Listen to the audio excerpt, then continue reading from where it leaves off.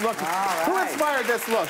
This is Rihanna. Oh my gosh, she just looks spectacular in this. I mean, that girl can do no wrong. Exactly. And you are going to look lovely. So what kind of hair do you have to get this sort of look going? Okay, so definitely, I mean, this is more of a textured look. Yeah. And we naturally have curly hair. Okay. Okay? You don't have to naturally have curly hair. It would just be a straight version of it. Okay. But for the look we're going for, we just loosened up her curls a little bit. Okay.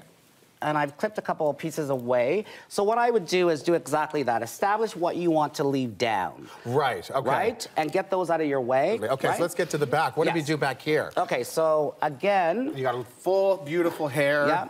We placed the ponytail in. Okay. And then what I'm gonna do is take a couple bobby pins. Okay. And I really wanna just fluff this up because it's gonna be textured and messy. And I always just think it looks a little bit more expensive when you just lightly so you look a little classier. Okay. Cover over that elastic band. Okay, great. So it doesn't look like you're going to the gym. Right, okay, love it.